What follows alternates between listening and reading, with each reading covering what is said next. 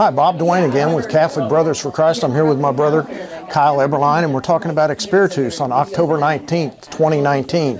It starts out with a breakfast, and it's just a morning refresher of your spirit. And I'm going to ask Kyle to tell why it's so, with such an intimate group, why the spirituality is very important.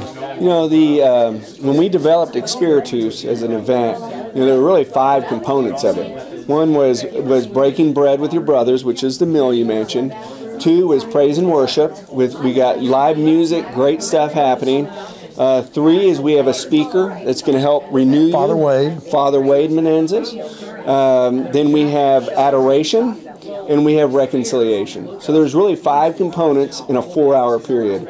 And good fellowship with men. And the idea is to have fellowship with men, like-minded men that really want to grow spiritually, that want to continue their faith journey with other men, because we know in today's world we need to keep together and we need to help support each other, and you can do that with Catholic Brothers for Christ, and that's why we have ExSpiritus. So you can register at ntxcmc.org or CatholicBrothersForChrist.com. Thank you.